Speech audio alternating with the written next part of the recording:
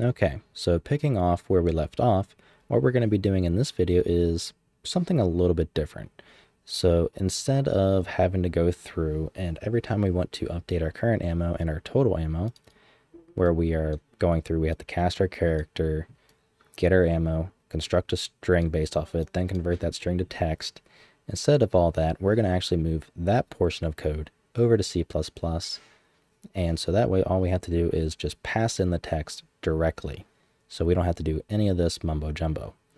Now, the way we can end up doing that is, well, right here. We already have access to our character because we are storing a reference to our widget. So now we no longer need to get our character and cast it. So that there removes a decent bit of it. Then what we have to do is actually construct our string. So we're going to be doing two little improvements in this video. First one's going to be, well, you'll see right now. So first off, for update current ammo, let's focus on that first. We're going to add an input. And that input is going to be of the type text. Then from here, what we want to do is let's just call it current ammo text, like so. Now we can take all of this, copy it, and delete it. Then grab our set text and just plug it in like so. Now let's head over to our first person character where we have our update current ammo. And what we can do here is let's go ahead and really quickly paste it. We can call directly our get current ammo and have our string construction right here. So that allows us to simply create two simple functions. So let's do this one, get current ammo. And of course, because I have the name, let's do it get current ammo text. That is going to take all of this right here. So let's grab it and paste it in. Then what we can do in this function here is add an output. So we're going to return text and plug it into our text. So this one's going to be current ammo text, like so. And we can just make this pure.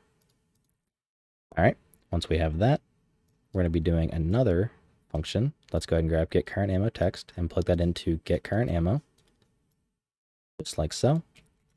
And let's plug it in here as well to this update current ammo. And now we got to do the same thing for update total ammo.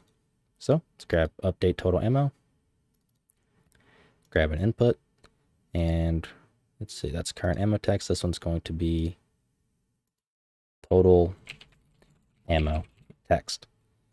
Then again, we're going to copy all this, simply delete, plug everything back in, compile, save, and create a new function for get total ammo text, just like so.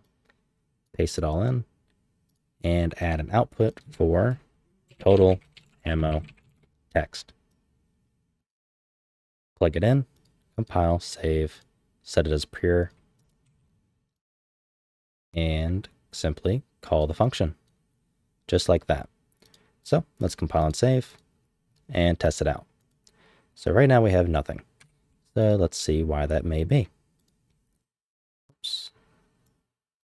I'm being blind as a bat here. Let's go to graph, event graph. So currently by default, we're setting it to nothing. And that is a bit of a problem. So what we are going to want to do is delete that. And now we should have the default like so. And on begin play, basically all we want to do is just call this to update our total and our current ammo, just so it does hit that initial time so we can have the correct values. And let me space this out just a little more, like so. All right, so now when I hit play, we have the correct values. When I shoot, the current ammo decrements, and when I reload, the total ammo decrements and the current ammo gets replenished. So that is the first little optimization. So right there, we remove the having of casting. So basically we're no longer getting a, we're no longer having to go through the Kismet math library to get the first player, or not the math library, the gameplay statics, I believe, to get the first player character. Instead, we have direct access to it. So we can directly call get current ammo and get total ammo, then construct our string, convert it to text, and pass it in as a return value to be passed in to our update current ammo and our update total ammo. So that right there added another layer of performance to us. Well, it gave us a little bit more in terms of performance. It freed up a little bit because, again, casting is a little bit slow in Blueprint anyways. So now we can speed this up even farther.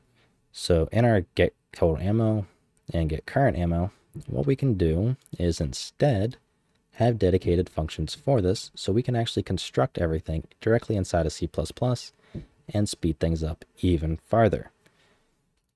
So what we're going to do is create 2 more Blueprint pure functions. And this one's going to be of fText, and it's going to be called get total ammo text. Let's copy this. All right, let's just do this one first.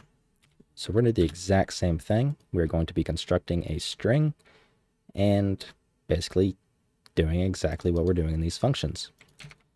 So get total ammo text. First off, we have to construct the string, so fstring.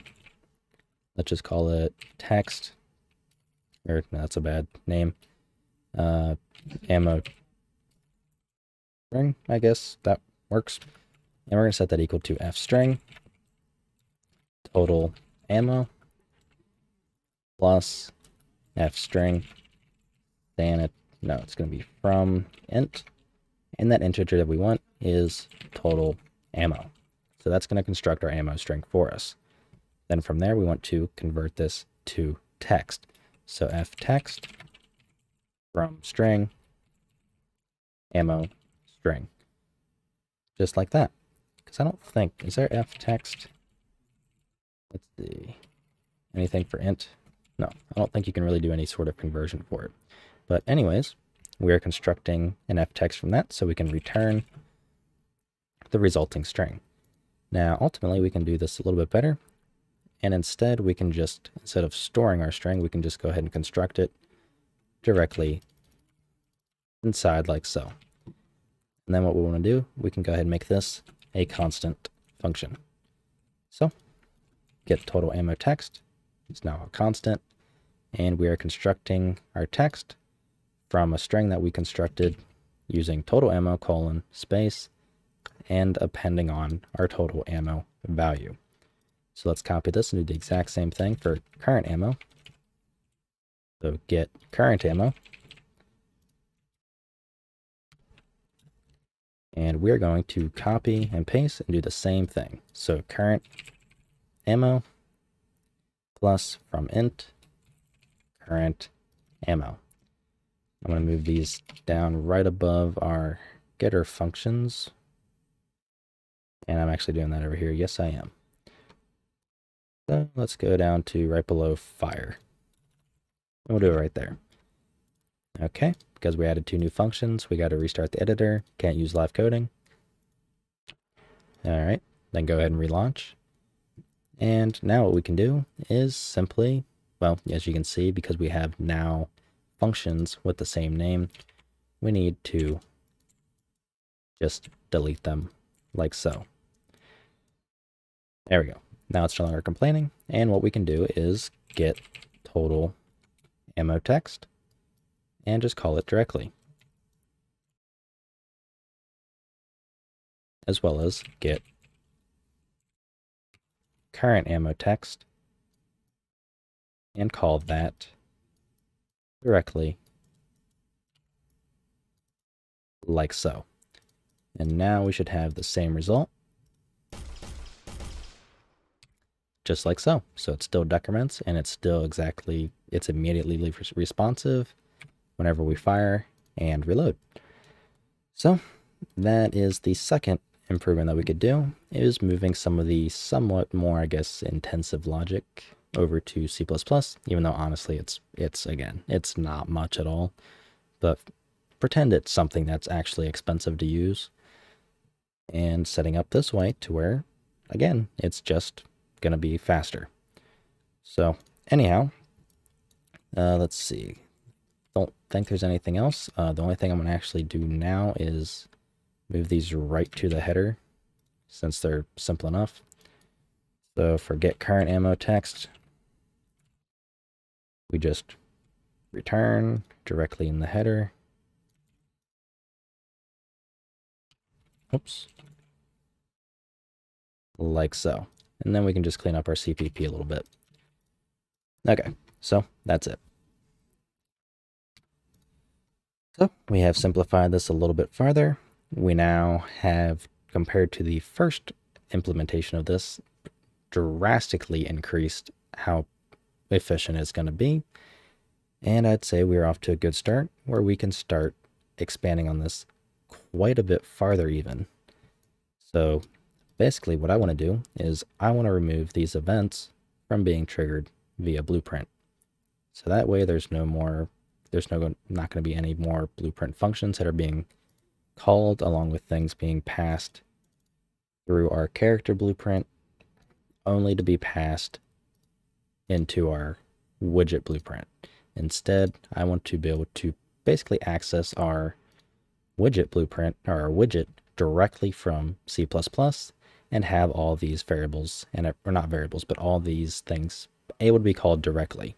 So again, I don't want to go from our C++ character class to our blueprint character class via events, just to pass the information to our widget blueprint. So that is going to be all for this video. I'm going to stop rambling now. And if you like what I'm doing and you want to help support me, you can find a link to my Patreon in the description below, where I have a team deathmatch series just for Patreons, as well as you get early access to pretty much all of my videos, such as this one. If you have any questions or anything like that, feel free to join my Discord that is also linked down below, and I'll try to help you out. So, I'll see you in the next video.